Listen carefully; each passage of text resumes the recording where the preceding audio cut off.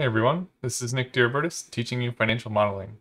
Today, we're just going to be quickly going over the lab exercise for the complex time series forecasting material.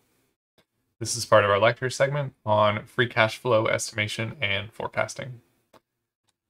So we finished covering all the complex forecasting material, including the two videos which go over how to apply this in Python using the manual approach with the quarterly seasonal trend model, as well as the automated software approach with fin statement and profit.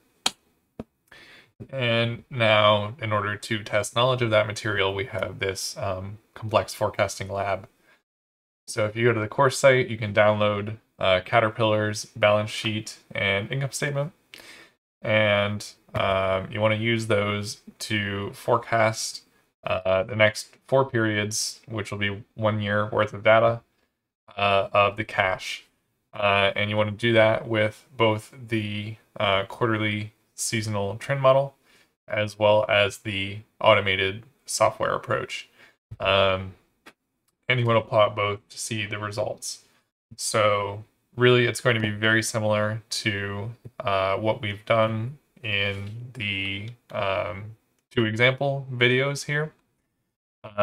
So you can just take that example notebook, and I would recommend playing around with it, trying to see how it works, but then you can just kind of take the functions and bring them into your own notebook in order to do this with Caterpillar instead of Walmart.